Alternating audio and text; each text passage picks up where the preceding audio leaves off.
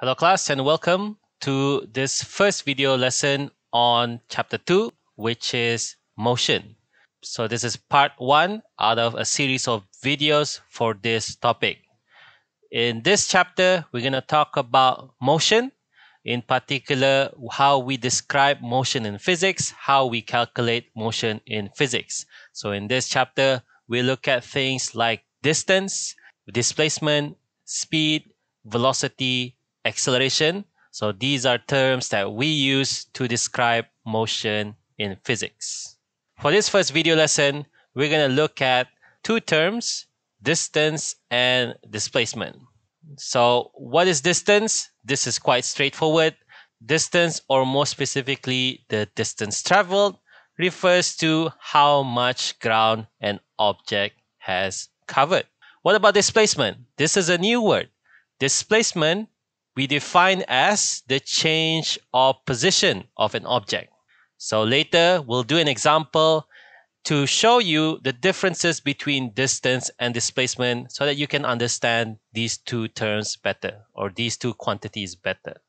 Distance is a scalar quantity because when you're measuring distance, you don't have to worry about which direction you're going. You only have to worry about how much ground you have covered.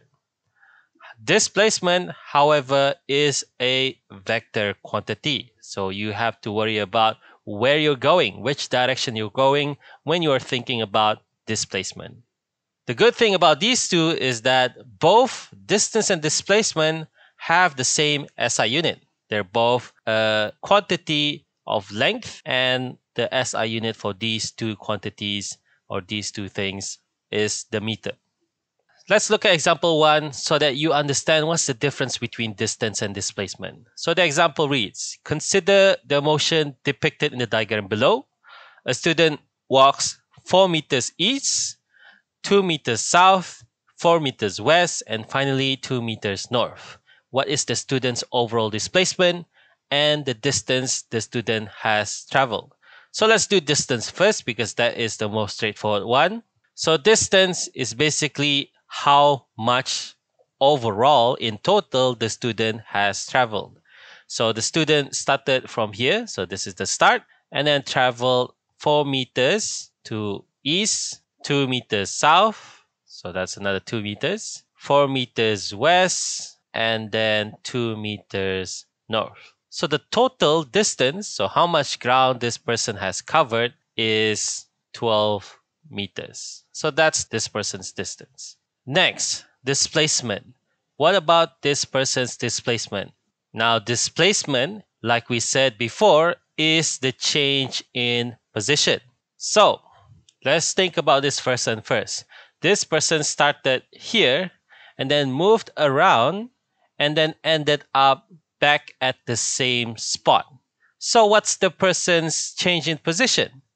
It's basically 0 because the person didn't change position at all. So basically, when it comes to displacement, the person doesn't have any displacement. He ends up where he started. So displacement in this case is 0. So you can see the differences between these two, between distance and displacement in this example here. So here's the answer for this example. You can pause this part of the video so that you can copy this down in your notes. We're moving on to example 2 now. So Hakim walks from point A, so this is the starting position, to point B. So here, what is his distance traveled? So from A to B, Hakim has traveled 10 kilometers in total. What about his displacement, his change in position?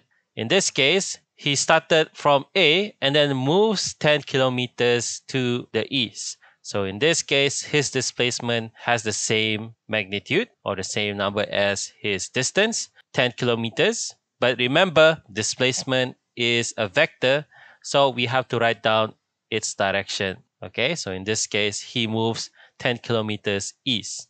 Then we move on to the next question. Then from point B, Hakim runs to point C. Considering his movement from A to B to C, what is his distance traveled? So Distance traveled is basically the total distance that he covered, the total ground that he covered.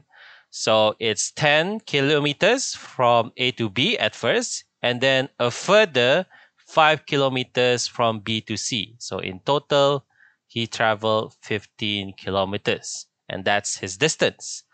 What about his displacement? So in this case, you have to think about his starting position and his final position. So A is his starting position here, and then his final position here is at C. So you have to think about the differences between these two positions. So in other words, what's the position change between the starting position and the final position? So it's this line here. So you have to figure out how far is this line from A to C. In order for you to do that, you have to figure out what's the length of this line here. Now, as you have noticed, this now looks like a triangle. So if you want to find this length here, which is the hypotenuse of this triangle, you have to remember your maths, your trigonometry, and use a certain formula to find the hypotenuse of a triangle. And that formula is AC squared, which is the hypotenuse, is equal to AB squared plus BC squared. So this formula is not in physics. This is a formula in maths, in your trigonometry, when you're trying to find the hypotenuse of a triangle. So we want to find AC.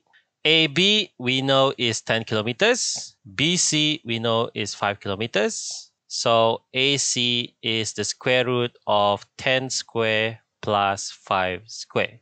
And AC is 11.2 meters. And that is to 3 significant figures. Okay, so what is the displacement?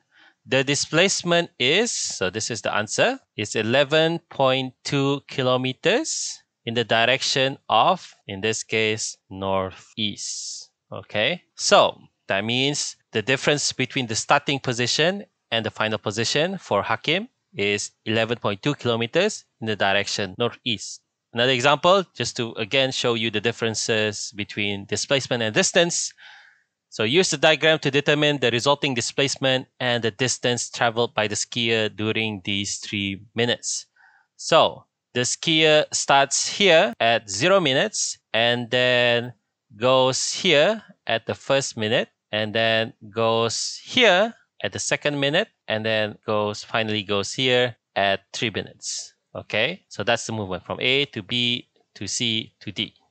Okay, so what's the distance? So the distance is from A to B and then from B to C and then lastly from C to D. So what's the distance from A to B?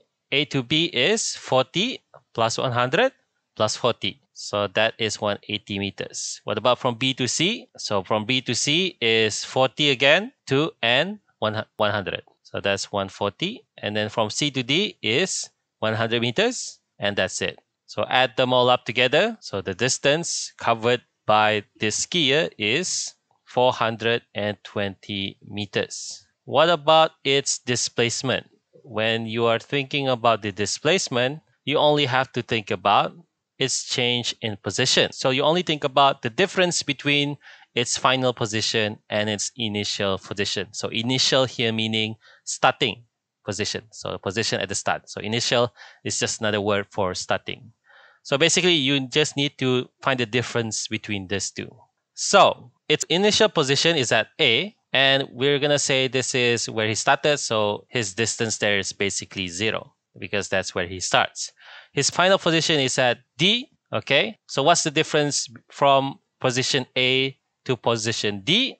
So for this position D is 140 meters away and it is in the east direction. So 140 meters minus 0, that is basically 140 meters still.